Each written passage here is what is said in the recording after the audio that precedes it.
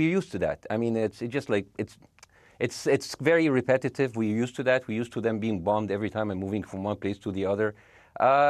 You know, it's just like those Palestinians, they're very dramatic. Israel killing us. But they never die. I mean, they always come back. You know, they're very difficult to kill, very difficult people to kill. I know because I'm married to one. I tried many times, couldn't kill her.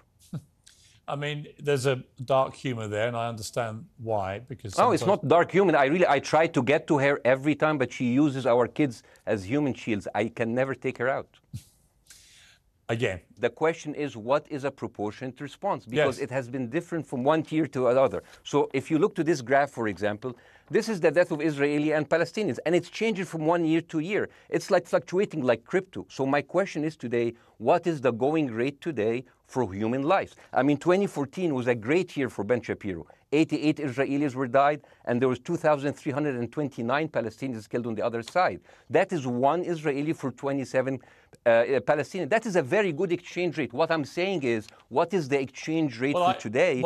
You guys will be happy. Israel always victimizes itself, and I have never seen a victim putting their oppressor under siege and bombing them 24/7. Israel wants you to believe that they are the victim.